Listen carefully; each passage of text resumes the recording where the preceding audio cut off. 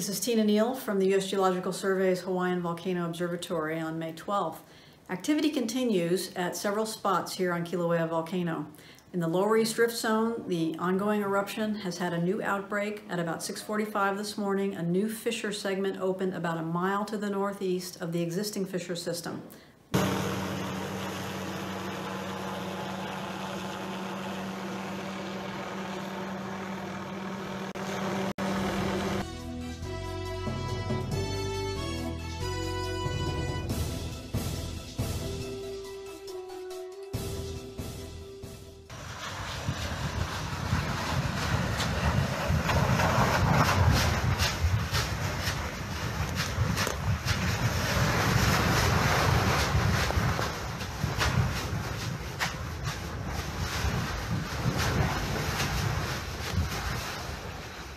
Including fissures 1 through 15.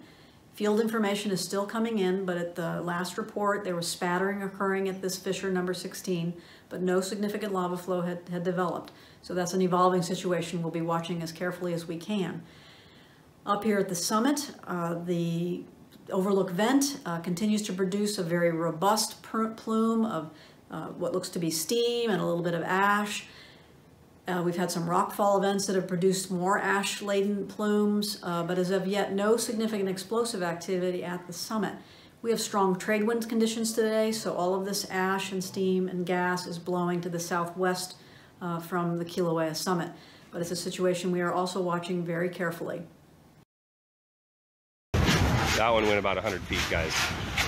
Way higher. It was like all the way up there. Anyway, yeah, the USGS knows about it, finally, so they'll be able to pin it down. Look at the live map, the map link on our main page. That should be updated shortly, I would imagine.